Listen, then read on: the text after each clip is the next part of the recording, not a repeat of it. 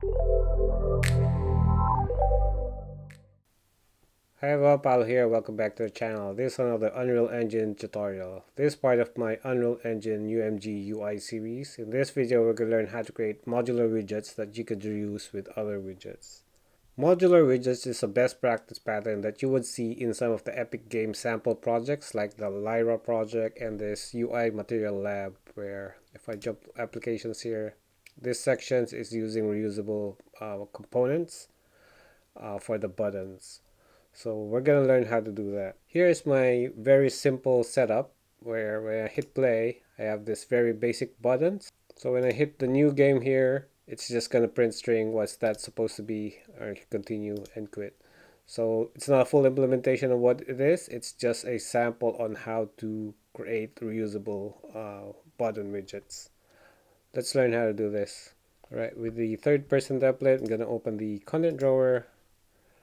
What I like to do is organize my stuff. So I'm going to create a main folder. I'm going to create a new folder called UI. And inside, right click, select user interface, widget blueprint. And select user widget. I'm going to call this base button. So this is the reusable widget that we're going to create.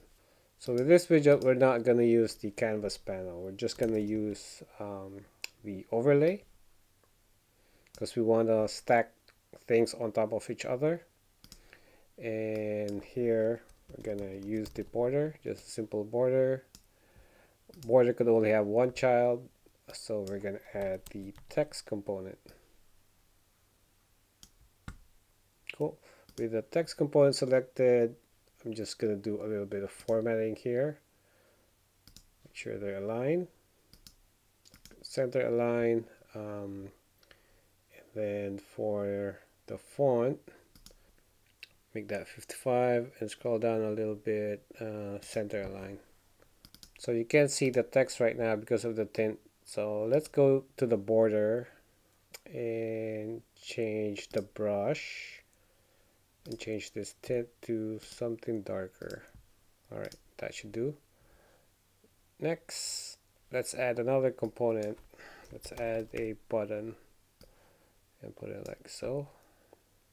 And I'm gonna call this hit button.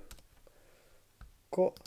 Pretty much that should be it. Let's resize this to the desired size because we're not using the whole screen. Cool. Now to make this reusable, we need to expose some variables. So this text block, after renaming that, let's create that's a variable. Jump into the event graph, and we don't need this too. We just need the event pre-construct. So right now we have the hit button and the text block. So we could drag the text block here, and let's create a new variable called button text, and with a type of text, and let's compile. Make that instance editable and give it a default value of button text so we could see what that looks like. Grab that like that, get, and for the text block say set text and assign that button text value and wire that like that. Cool. Next, on the hit button here, click on the on click. So we wanted to fire an event, so we're going to use event dispatchers here. So click on that and say, give it a name, on click, and do a call on click. So on click, call this on click. So basically that's it. Let's compile, save, and let's jump back into the content drawer. Right click and create another widget. So this would be the main widget. So let's call it main menu. And this time we're going to drag the canvas panel. And we're going to add a simple vertical box. And this vertical box, we're going to align it in the middle.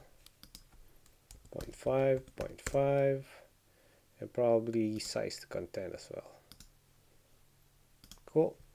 Next, we're gonna search for that buttons that we just created. So under user created, you would see the base button. So you could drag that under your vertical box like that, and you would see it's now showing. So we need to give it a name. So here under button text here, say new game, and I could copy that over like so. And for the next button, we could give it continue. So you notice I'm not creating a new button every time. I'm just copy pasting the existing button. And then this is quit.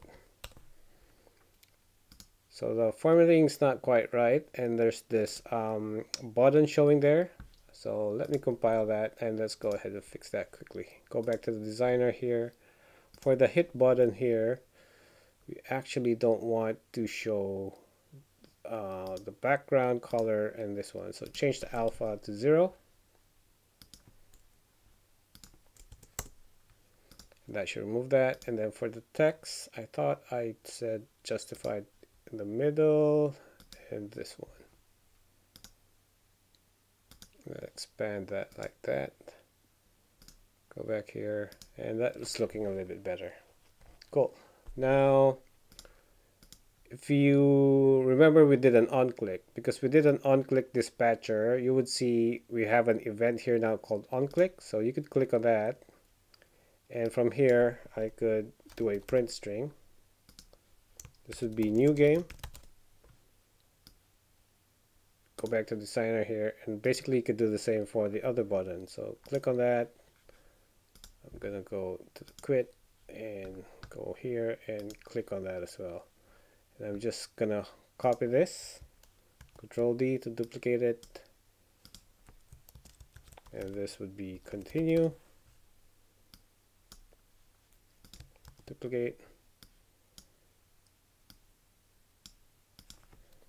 and this would be quit, and compile save. Now, just for this demo, we're gonna open the level blueprint, and here do an event begin play, drag out a node called create widget, and select the main menu widget that we just created. And from here, we want to add to viewport, and we also want to fix some controls. So get player controller and set mouse cursor to true, and drag here again and set the input mode to game UI only, and wire those up.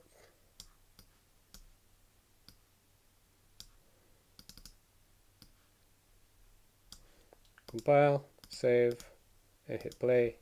And when we hit play here, it's not working. I think the reason is because that button is here on the top left. Yep. So to fix that, go back to the base button here, and we need to fix the alignment. So I want to do fill.